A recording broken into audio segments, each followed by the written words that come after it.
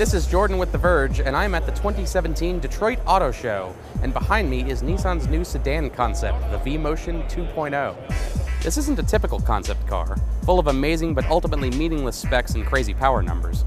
Instead, it's all about design, and what Nissan says will be the design direction for its next generation of self-driving cars. This looks straight out of Minority Report or iRobot. New screens designed for self-driving systems have been a theme of recent concept cars, and this is no different. An ultra-wide one-piece instrument cluster and infotainment system are designed for Nissan's ProPilot self-driving system, and both driver and passenger can see everything that's displayed. Rear seat passengers have a smaller screen on the back of the center console that can show similar information. The lighting around the Nissan emblem on the front grille and the rear diffuser glows when the car is in autonomous mode, signaling to other drivers and pedestrians that the computer is in control. It's something we've seen before as car makers try to figure out how self-driving cars will communicate with the outside world.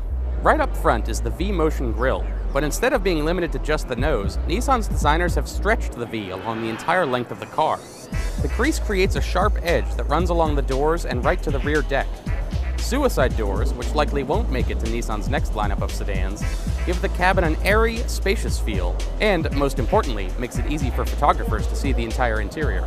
Nissan describes the Vmotion with designer language like emotional geometry and gliding wing design theme, but my reaction is more basic.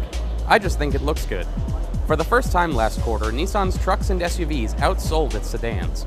I'm a fan of the current Nissan Maxima, and if this is the future of that car, and it looks like it will be, sedans might not be on the way out after all. For more from the Detroit Auto Show, visit us at theverge.com, like us on Facebook, or subscribe on YouTube.